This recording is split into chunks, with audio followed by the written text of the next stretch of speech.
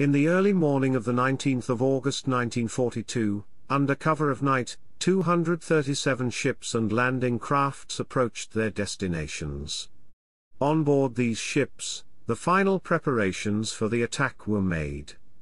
The invasion fleet did not go to their destination as one convoy. Instead, they went separately, from different ports directly to their destination. Also, unlike Operation Rudder, Operation Jubilee did not have one assembly point, but troops were gathered and boarded the ships in various ports in southern England. Everything went according to the plan, but not for long. At 3:47 a.m., as the landing force on the way to the Yellow Beach approached the coast, they encounter a German Navy convoy, escorted by 3 armed vessels, traveling from Boulogne heading for Dieppe. The German ships immediately opened fire on the landing crafts and their escorts. During the fight, which lasted for 1 hour, many ships were damaged, communication was disrupted, and confusion arose. To avoid the fight, many landing crafts veered off course, some of them were damaged and had to return to England, some stayed near the escort ships for protection. In these circumstances, the decision was made to cancel the landing on a Yellow Beach. However, in all this confusion, 7 landing crafts, unaware of the situation, and without communication with headquarters, continued their way to the coast determined to press on with the attack. 6 of these 7 crafts, with approximately 120 men, under the command of Captain Richard Willis, moved to Yellow 1 Beach, and only 1 landing craft with just 20 men, under the command of Captain Peter Young, moved to the Yellow 2 Beach. The elements of the 3rd Commando, under the command of Captain Willis, with a handful of U.S. Army Rangers, reached the Yellow 1 Beach at 5:15 a.m., well after the schedule. By that time, a noise of the naval battle in front of the landing beach, and fighting that already started on the other landing beaches, alerted the German defenders, who took their positions. The Germans opened fire on the landing crafts, as they approached the shore. Many men were killed right on the beach. However, most of them reached the shelter of the cliffs, where they regrouped.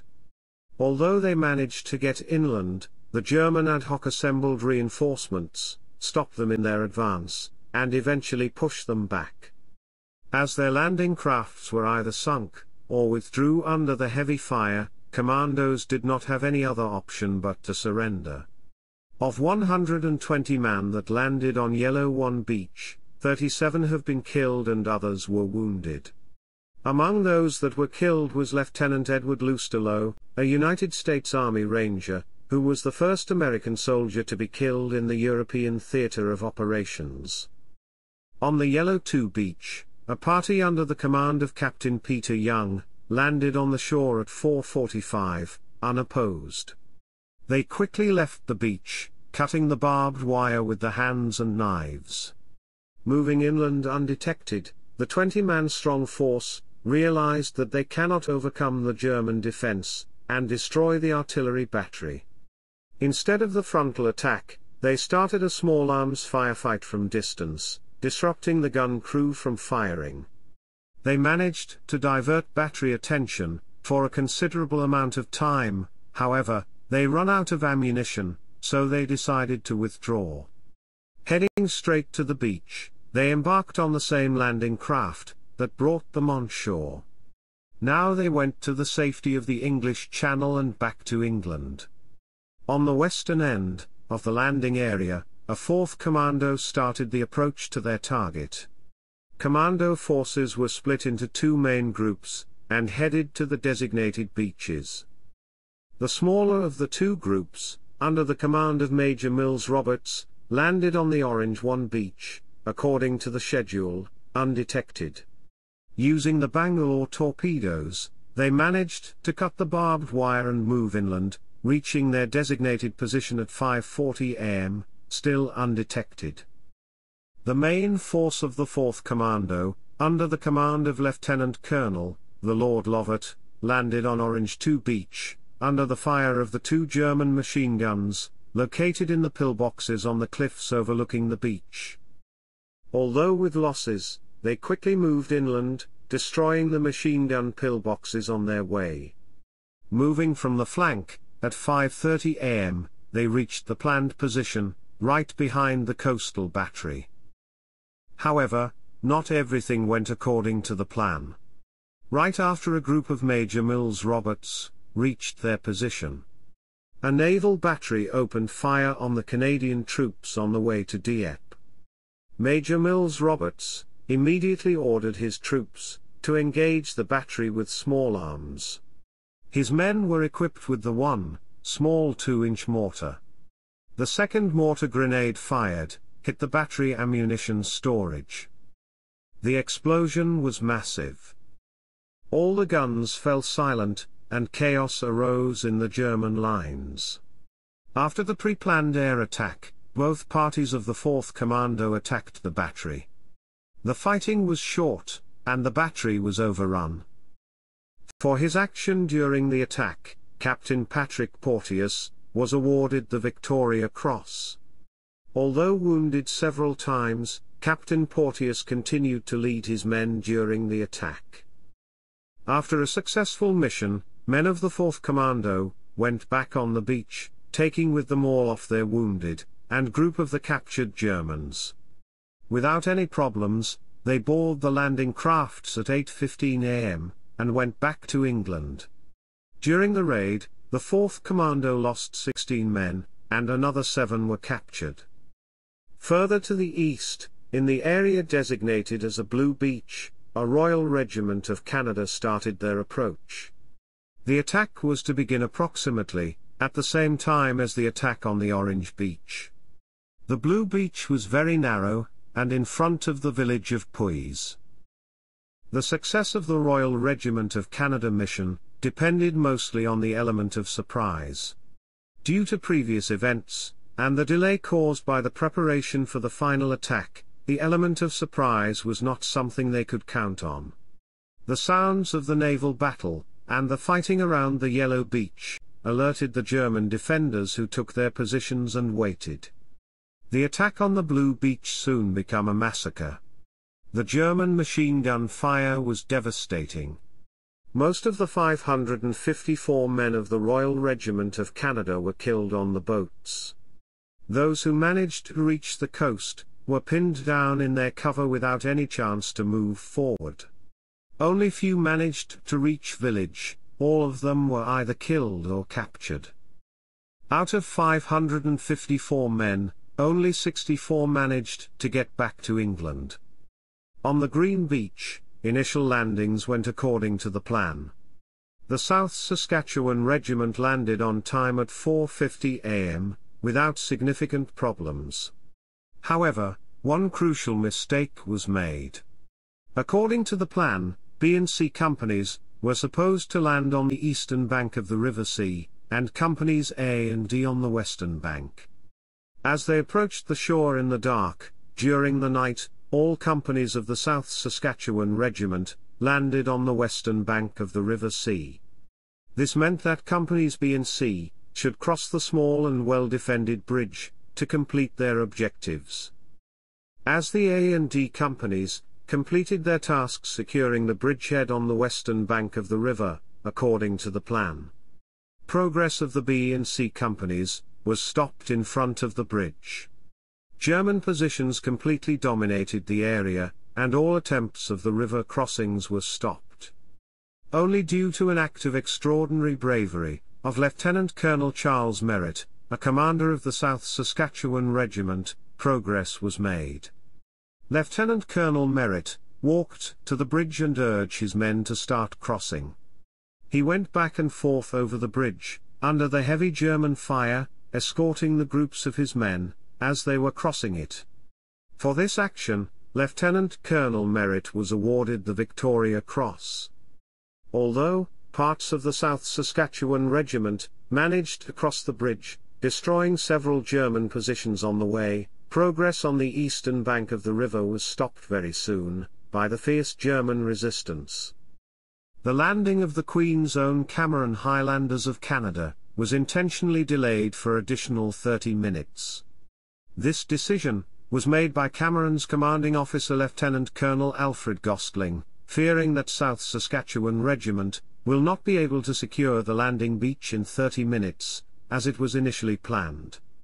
Lieutenant Colonel Gostling will also be a first victim during the landing of the Camerons on the Green Beach, shot dead by the single shot, as he disembarked the landing craft. The same mistake that happened to the South Saskatchewan Regiment happened to the Camerons as well. The bulk of the battalion was landed on the wrong, western bank of the River Sea.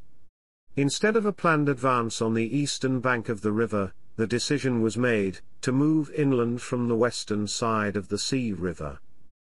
The groups that landed on the eastern bank were ordered to join and help the South Saskatchewan Regiment, while the rest of the battalion made their advance. Although the Queen's Own Cameron Highlanders of Canada managed to penetrate further inland than any other troops that day, their progress was eventually stopped by arriving German reinforcements. Unlike the other beaches, where the element of surprise was crucial, the main attack of the Dieppe started with a short naval and air bombardment.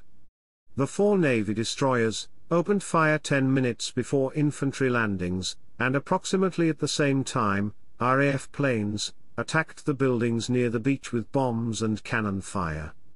The second wave of RAF bombers dropped smoke bombs to protect the advancing landing crafts.